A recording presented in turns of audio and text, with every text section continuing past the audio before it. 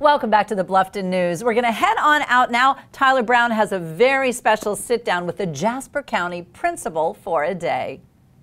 The Principal for a Day is an event that has been going on for the past 3 years, and it's part of an National Education Week.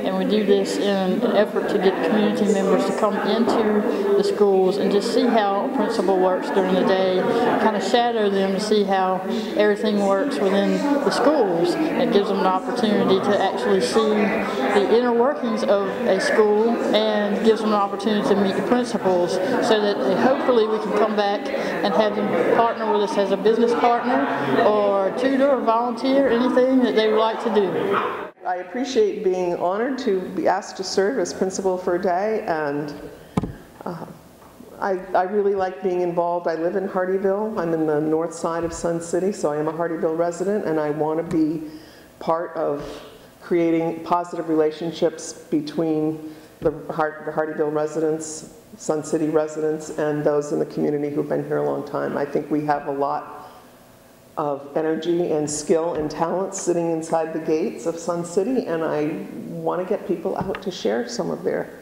talent and skill and build positive relationships. Hello, my name is Karen Arms. I'm from Sun City. I am working with the Government Business Affairs Committee there and had a wonderful experience as a principal for the day with Wanda Bostic in the Hardeeville Elementary School. An absolutely wonderful atmosphere. You walk into the halls and you're overwhelmed with the color, the openness, the good feel that's there. We walked into many classrooms, were welcomed everyone we walked into, and it was really fascinating how engaged the children were, every place. Oftentimes sitting around in a circle, participating in something. Never saw any misbehavior the entire day, as a matter of fact. And the youngsters coming out, going down the hall were so fun because they'd wave at us, and it was an absolutely delightful experience.